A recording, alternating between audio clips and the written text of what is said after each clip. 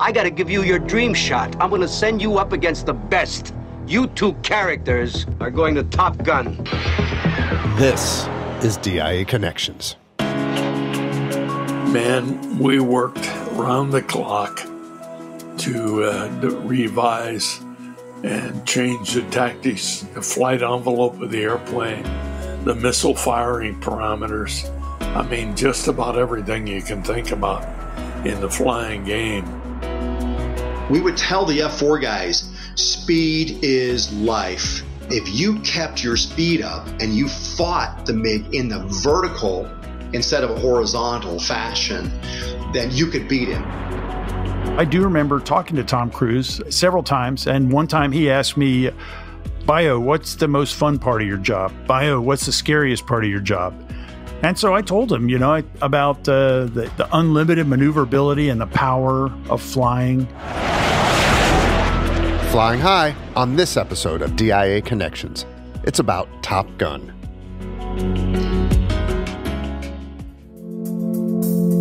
In 2015, nearly 30 years after its release in 1986, the Library of Congress selected the movie Top Gun for entry into the National Film Registry. They stated, motion pictures chosen are the ones that deserve to be preserved because of their cultural, historic, or aesthetic importance. 30 years? Come on, guys, really? What took you so long? Well, we shouldn't complain too much because it took even longer to make a sequel. Your reputation precedes you. I have to admit, I wasn't expecting an invitation back. They're called orders, Maverick.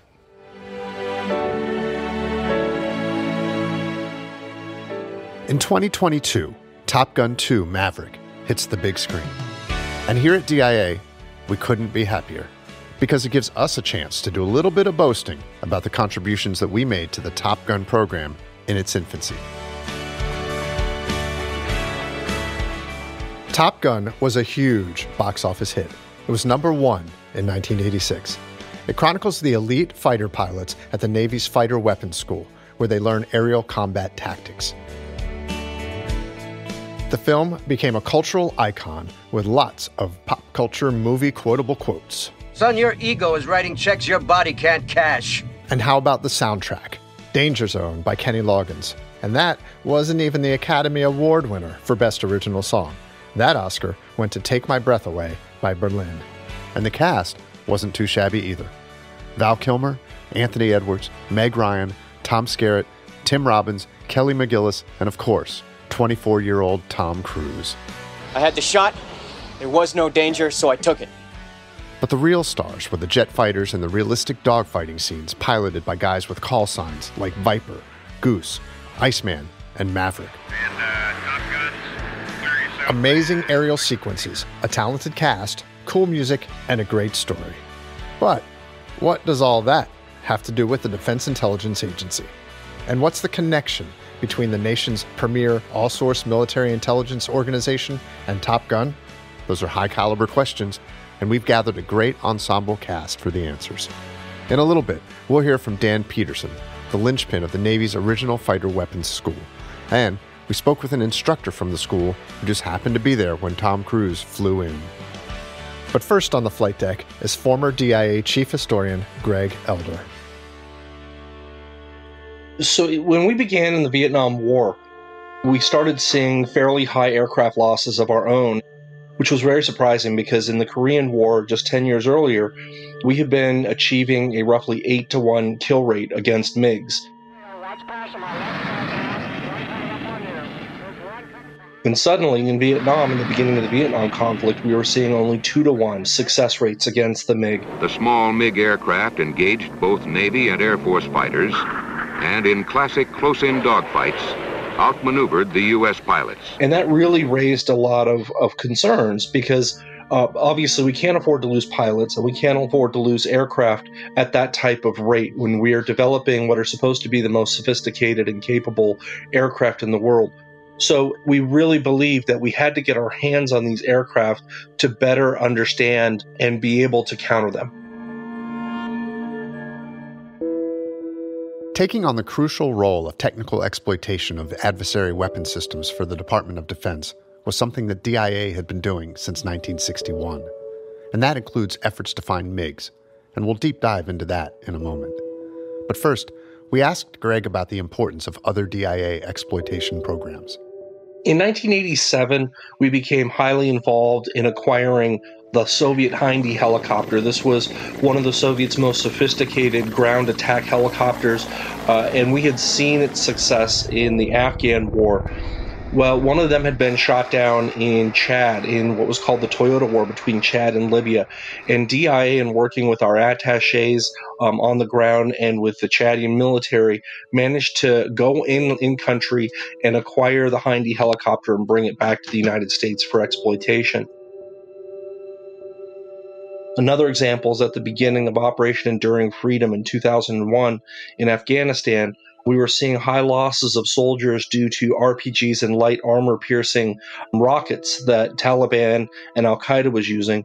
So we went and we tested a number of different variants of these weapon systems to try to develop countermeasures of different armor to protect our soldiers, which ultimately resulted in the saving of thousands of lives.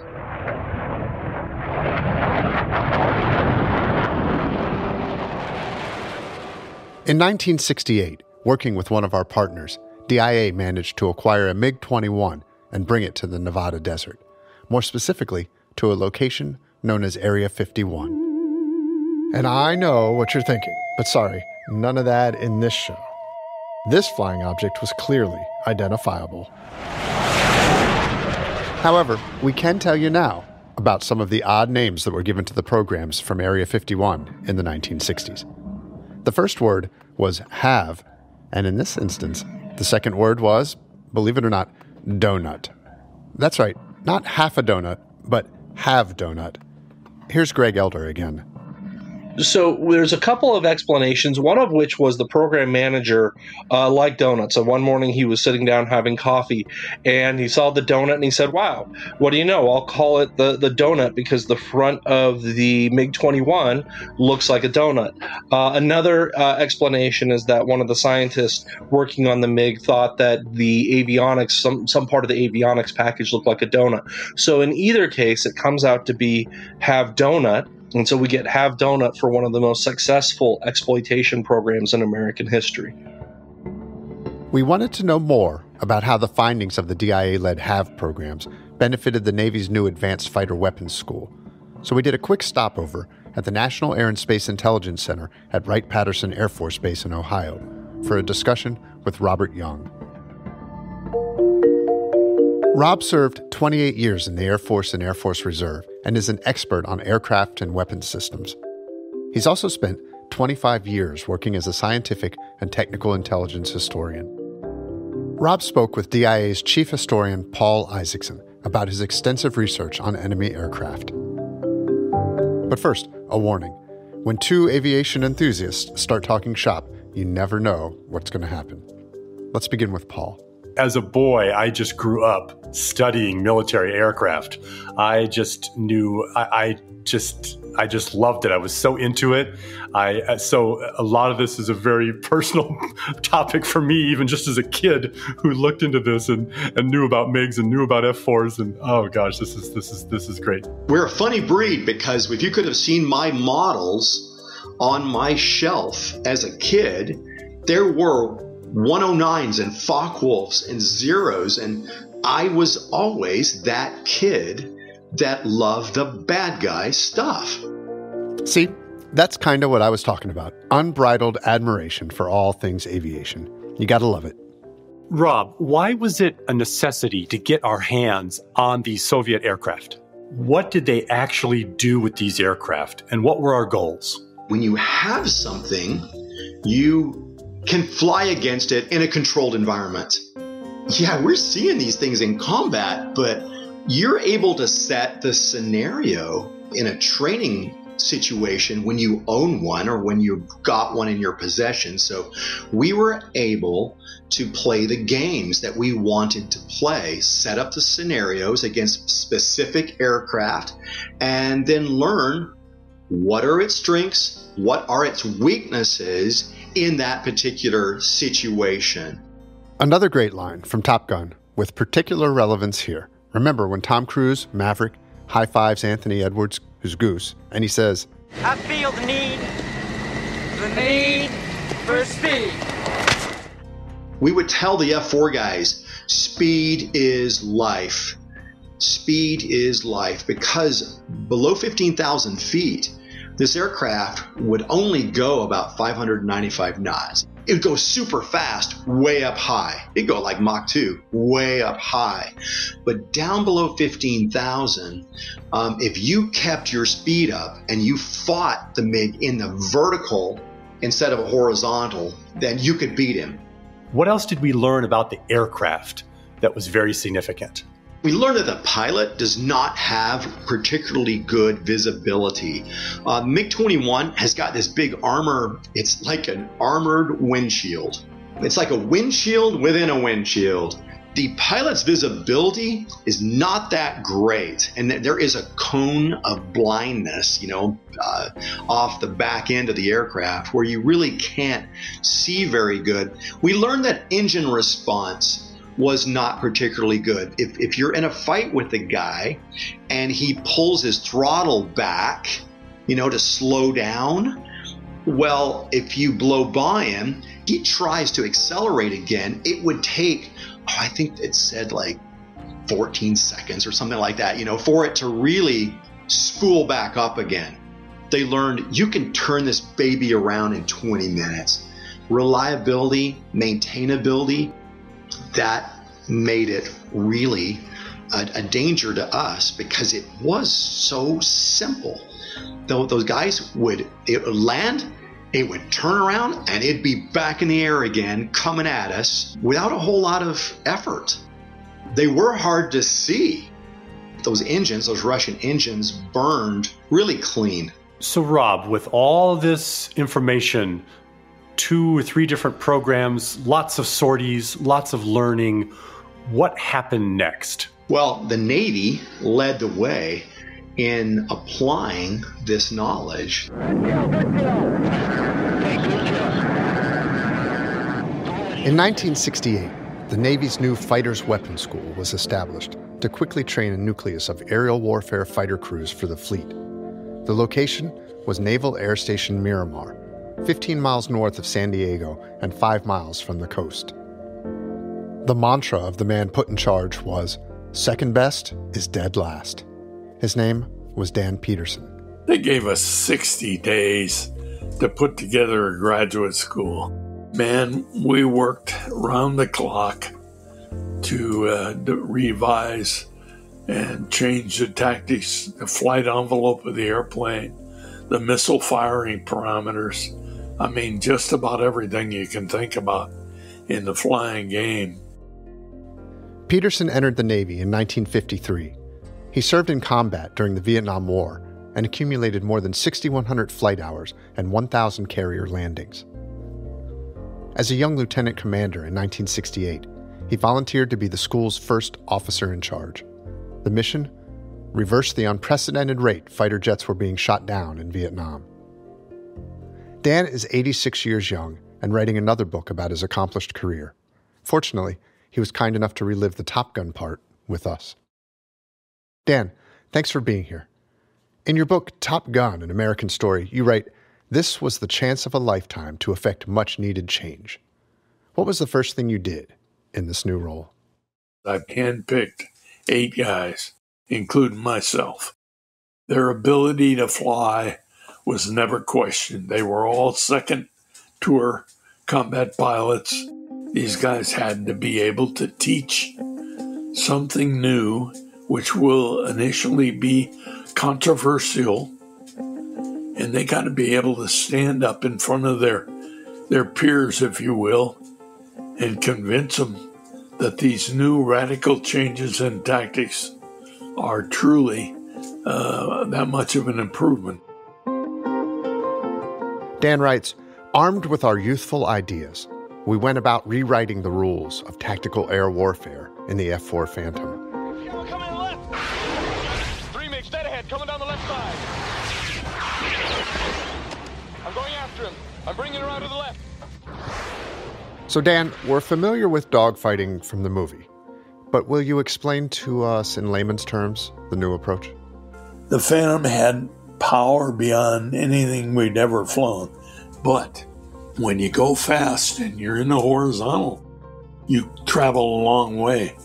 One of the things the Russians have done well with their airplanes in those days, where the airplanes could turn tight and stay in close, so the Phantom driver lose sight of the little MiG. So really what we did is we converted from flying the dogfight in the horizontal. We started flying the Phantom in the vertical. We go straight up with it. The tactics were two of us versus whatever down below. Loose deuce tactics allowed us to put a lot of pressure on the MiGs. And we just fly in the vertical, one of them attacking, the other going up and back down.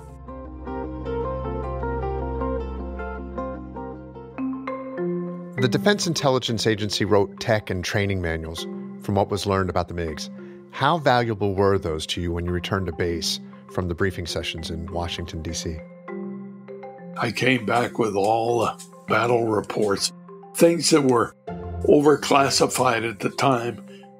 The fleet guys never got to look at them, but we got the information we needed to redesign our tactics, which we did.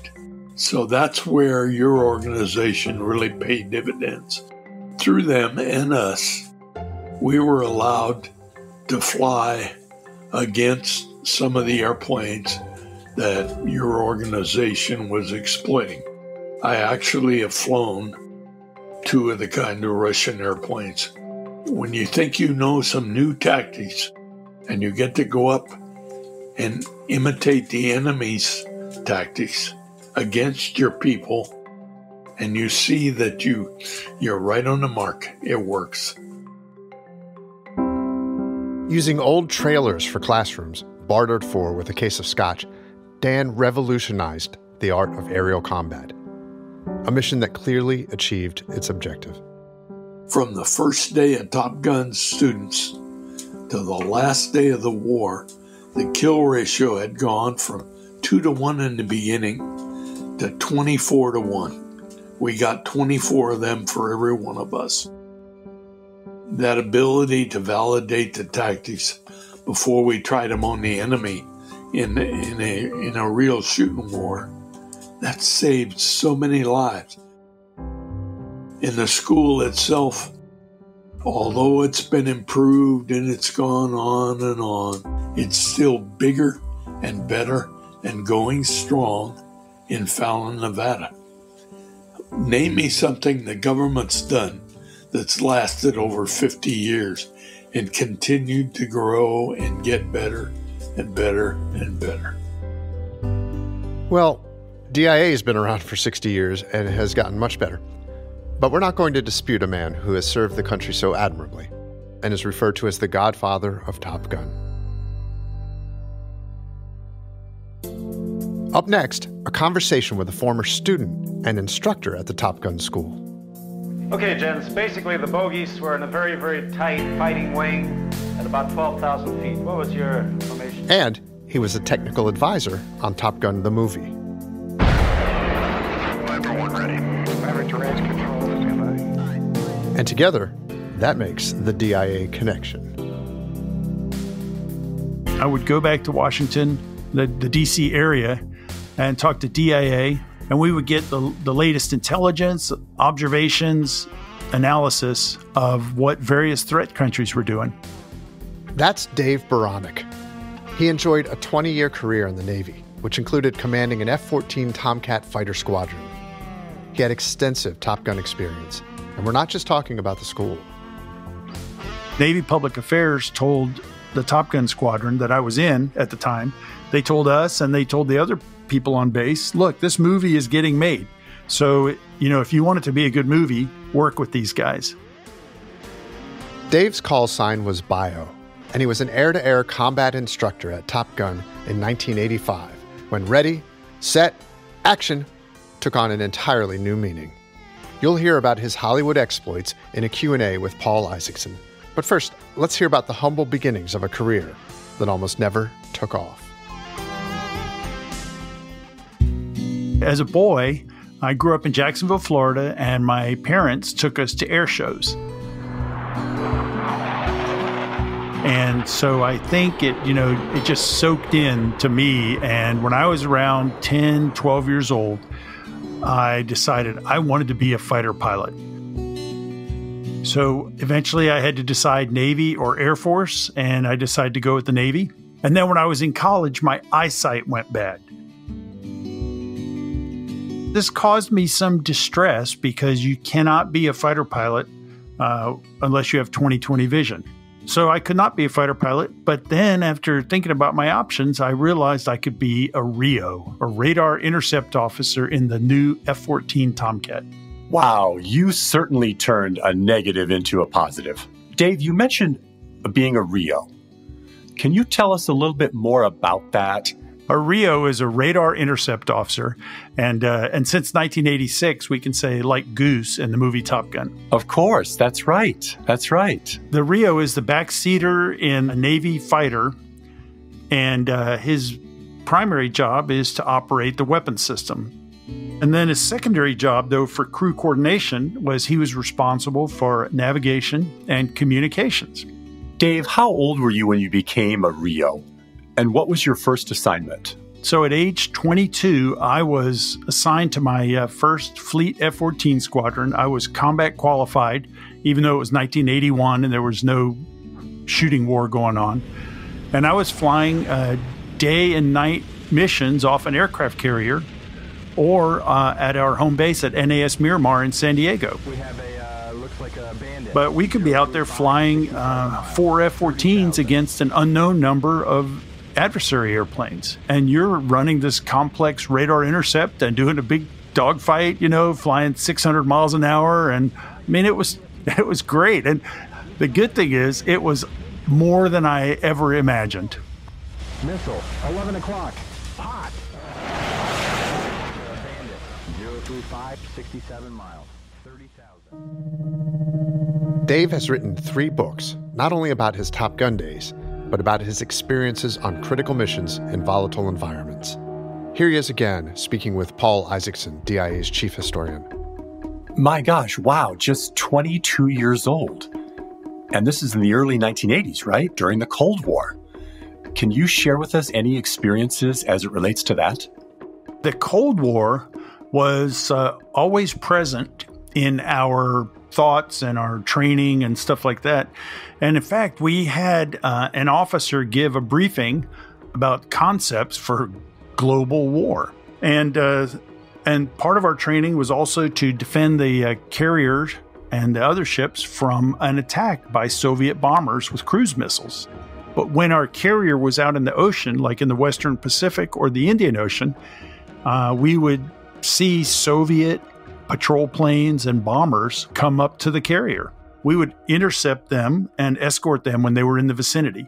And then as we were doing the escort, we would move into a closer position, and we could actually see the pilots and the air crews, the rear gunners, the pilots. I mean, you could see their faces, and they would wave to you. They would hold up magazines, hold up Pepsi and food and things like that. Sometimes they would try to get you to switch to their radio frequency and talk to them. But also there had been incidents where they tried to cause the American fighter to crash.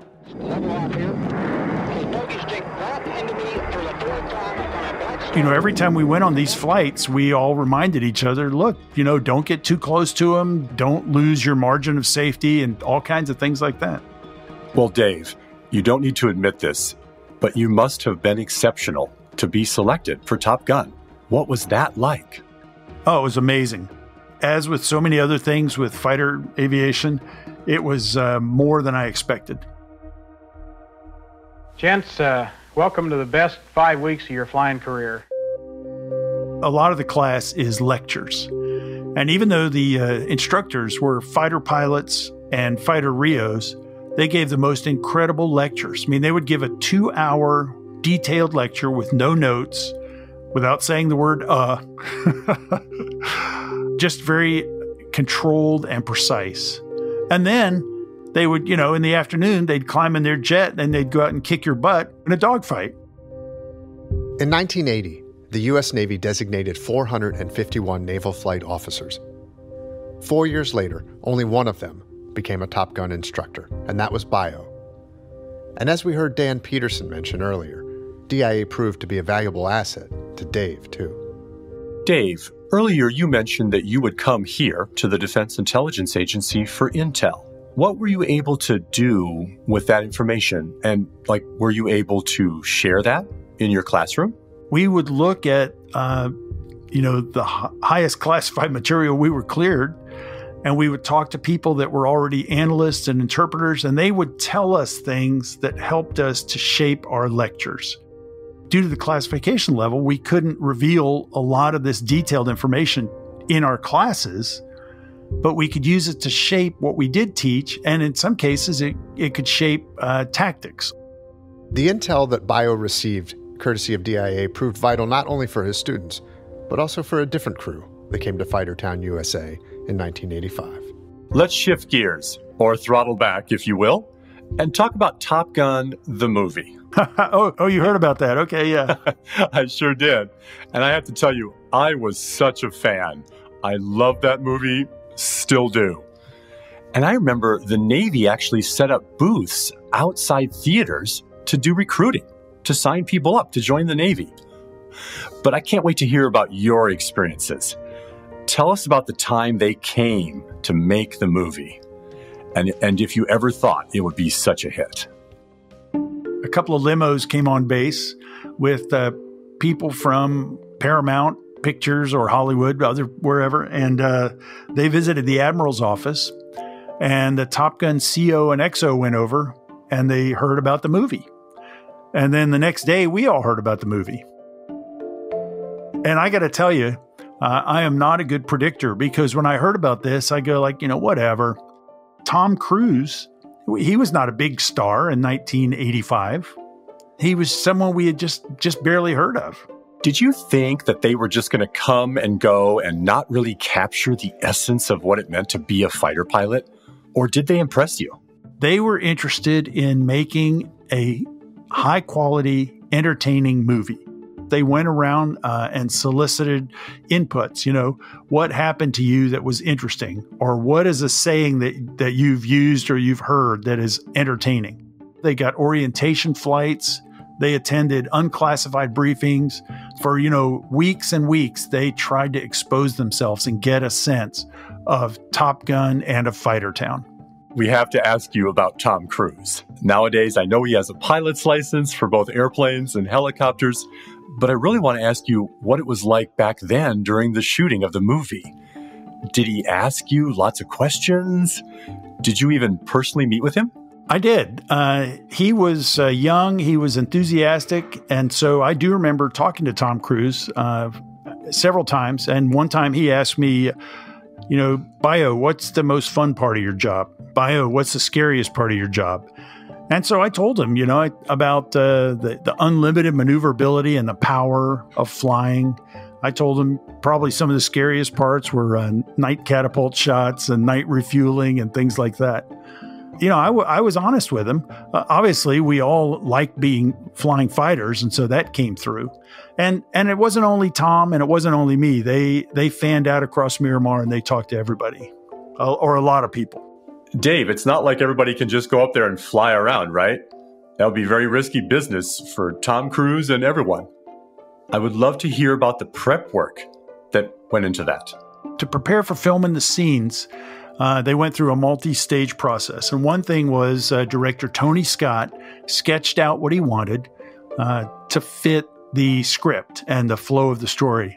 So he drew storyboards. And then we briefed it in detail, and then we went up and flew it. There was a movie review show that ran in the 80s called At the Movies. Some of you might remember it. Roger Ebert was one of the hosts, and he was known to be a pretty harsh critic. But here's what he said about Top Gun. Quote, "The remarkable achievement in Top Gun is that it presents 7 or 8 aerial encounters that are so well choreographed that we can actually follow them most of the time. And the movie gives us a good secondhand sense of what it might be like to be in a dogfight." I got to tell you, those scenes looked pretty good.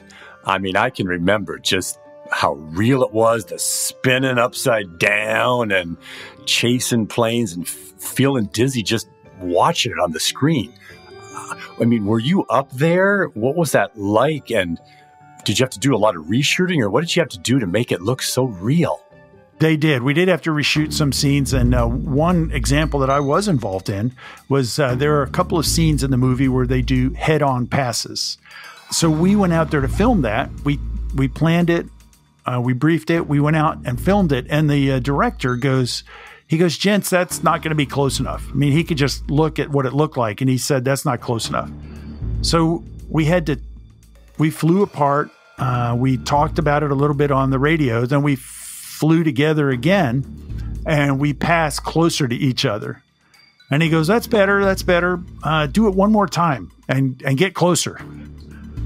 Well, we were coming at each other, and we weren't going super fast because you don't need to be, but our closing speed was about 600 knots. And you're passing within a couple of 100 feet of the other jet, and you've got multiple airplanes in both formations. So it required a lot of skill and a little bit of nerve. But in the end, we got the job done, and it looked good on camera. Boy, did it ever look great. Incredible. Now, I know that your work on the movie wasn't just limited to flying. They needed your expertise on something else, right? Can you tell us that story? I did not even see that coming, but when the filming was done, the Paramount people were looking at their flying sequences, and they said, "We've got a lot more flying scenes than we expected, and we don't know how to put them together, and we don't know what people should be saying." So they asked Top Gun to send up a couple of guys, a pilot and a Rio, to help them with all that, and I was the Rio. So the first thing we did was we looked at all the film clips that Paramount had, and we helped them to cut them together in a logical sense. Because, that was our business, was thinking in 3 dimensions, debriefing and things like that. And Paramount, frankly, that wasn't their strong suit. That's why they had us. So you're actually helping Paramount Pictures edit these scenes together. That's amazing. We were sitting at the editing machine. The guy showed us how to operate the editing machine and how to make the marks on the film and stuff. And so it's like we're editing the movie. And so then after we got a rough thing, he goes, "Okay, it'll just take me a few minutes to put it together." So then he puts, and I really, to this day, I don't know what they were working with. Was this a copy of the film or whatever? But in the end, they put together all these scenes. They had 20 minutes or so of flying. And then he goes, "Okay, now we're going to show you guys this, and we want you to talk. We want you to say anything, whether it's a pilot, Rio, talking on the radio or whatever." And we're Gabby talking through the whole thing, and all the stuff that they say, or not everything, when they say, tally 2, or right 1 o'clock or whatever, we gave them all those words. And then somebody Hollywooded it up. They added "I'll hook them and I'll fry them." We did not say that, but that's something that Goose and the crew says early in the movie. Oh, that's a great story. And Hollywooded it up. I love it. I love it. Dave, with your stellar career, with all of its experiences, what was it like to sit in a theater and see your name up on the big screen? Seeing my name in the credits was a real surprise because Paramount had asked all of us to write our names down if we flew in the movie. And so it was all 16 Top Gun instructors. And then I heard that the credits were too long and we weren't going to be in them. And I said, "Okay, whatever. I can't affect that." So then when we finally saw the movie and our names were in the credits, I thought, all right, that is cool. I'll admit that. We hope the new movie is as good as the original. And speaking of original, we thought it only fitting to give Dan Pedersen, the founder of Top Gun, the final thought. If I were going to thank DIA for that effort, you validated all the work we did. I can't tell you how many guys' lives were probably saved because the majority of our students left the graduate school and went back out to the fleet, and we knew what we were doing because we had participated with DIA in very worthwhile programs. To learn more about the Defense Intelligence Agency's commitment to excellence in defense of the nation, check us out on social media or go to dia.mil. And please, don't forget to rate, review, and follow DIA Connections. Thanks for listening.